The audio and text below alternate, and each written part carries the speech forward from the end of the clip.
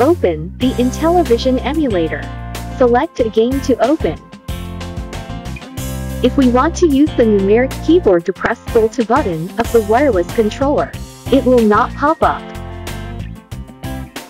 Shut down and remove the memory card equipped with the game console. Insert the card reader card slot to connect to the PC.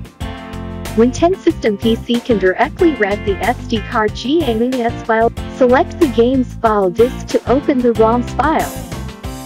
Select the bezels file to find the INTELLIVISION file and open it. Select the default PNG file and rename it a Win default PNG. If there is no PC with Win10 system, you can install this genius software to rename the default PNG file.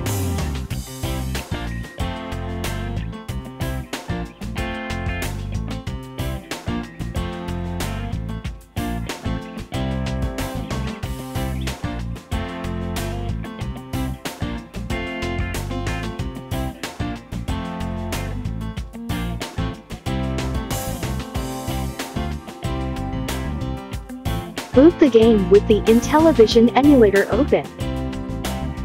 Press and hold Alt key to display on the numeric keyboard. Release Alt key and the numeric keyboard disappears.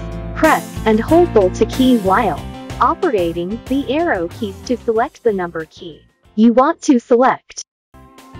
YouTube search Raise Retro.